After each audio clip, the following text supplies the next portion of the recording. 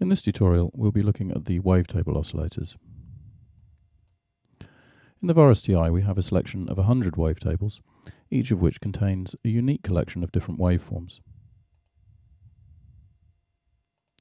The very first table, which is called sine, is the exception to the rule, as it only contains a single waveform, which of course is a sine wave.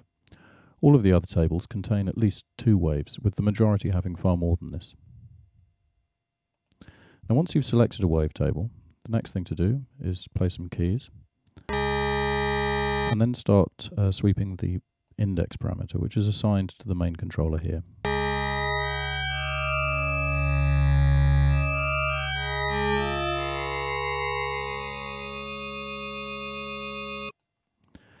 And I think once you do that, the concept of wavetable synthesis becomes quite clear, and that is that you can achieve highly dynamic changes in tone colour that are very difficult, in fact pretty much impossible to achieve with any other kind of oscillator.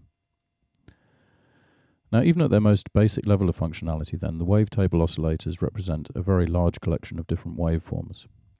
And the collection of each bundle of waves in all of the different tables gives them all a unique character, but the real fun comes when you start modulating the index. Now I'm going to set up an LFO to do that for me now. And the easiest way to do that is with LFO2, because you can use the shape parameter here to target index. Shape always targets the parameter which is assigned to the main controller in the oscillator page. I'm just going to set index in the middle now.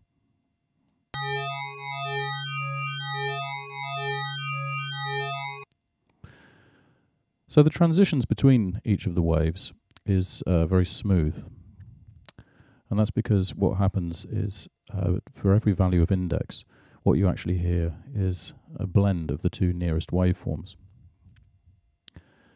However, if you want a more stepped sound, so what you're looking for there is abrupt changes between the waves, then you can adjust the interpolation parameter.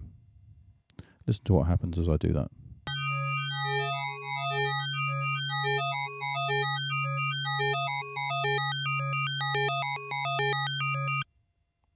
So you can hear it gives a very different feel to the sound. Now, whilst the main parameters like semitone, key follow, etc. are all available, some of them are slightly different for wavetable mode. Firstly, the sub-oscillator is greyed out here because the wavetable doesn't have a sub-oscillator. And also oscillator 2 has a special implementation of FM. There are two modes, frequency modulation and phase modulation. And both of them take the entire output of oscillator 1 to modulate the frequency of oscillator 2. Let's just take a quick listen now. So oscillator 2 is set to a sine wave right now. I'll increase the amount of FM.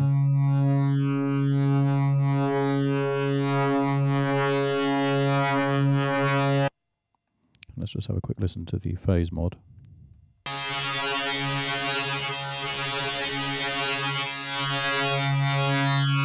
So very often you'll find that phase mod will give you a much brighter, harsher sound than frequency modulation.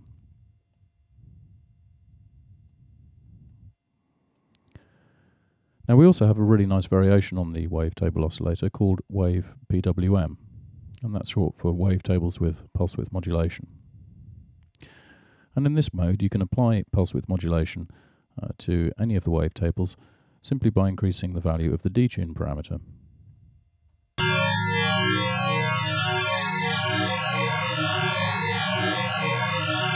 Let's listen to another wavetable now.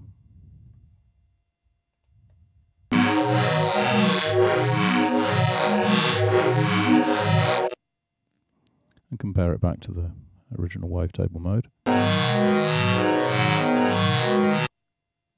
So you can hear that Wave PWM adds a lot of warmth to the sound, and so it's very useful for making pads which have that digital sound but with the kind of warmth that you don't normally associate with digital oscillators.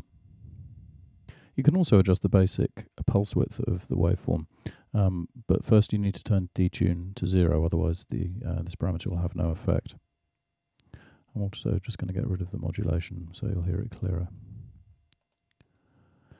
So with pulse width at 0, most waveforms will sound quite square and hollow.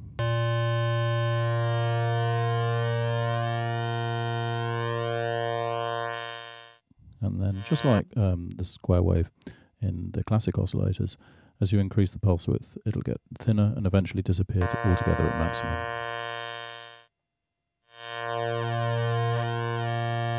And you can target that in the mod matrix as well, with oscillator 1 or 2 if you're using that oscillator pulse width. So let's listen to some sounds now which make use of the wavetables. I mean, really, I'm barely scratching the surface with this because they're so flexible. I've just made a few pad sounds.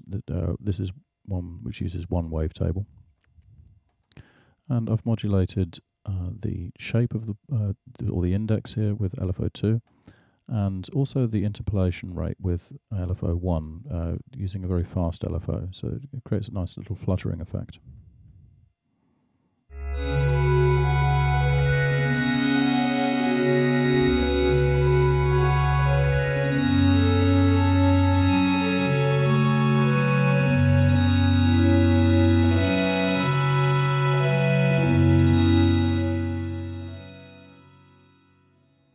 This sound uses two wavetables, but this really just has some very simple modulation. One LFO is modulating oscillator 1, the other oscillator 2, and a little bit of panning, and really that's all we've done here.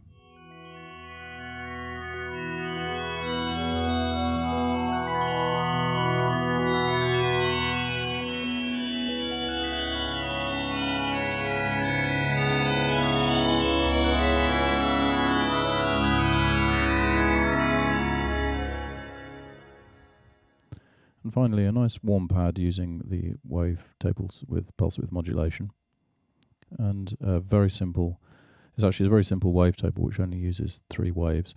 And just LFO2 randomly modulating the index with a slow sample and glide waveform.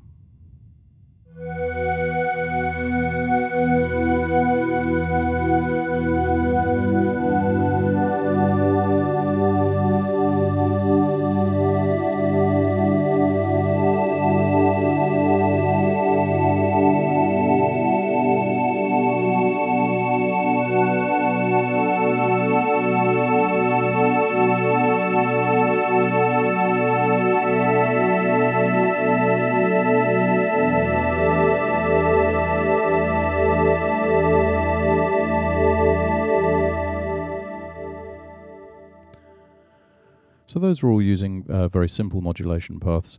Of course, you can use the mod matrix to get some very complex modulations, especially if you start targeting the same wavetable with several different modulation sources at once. And the parameters you'll be looking for are oscillator 1 or 2 wavetable index or interpolation. And if you use a mixture of LFOs or the filter envelope and global controllers like the mod wheel or aftertouch, you can come up with some very interesting results.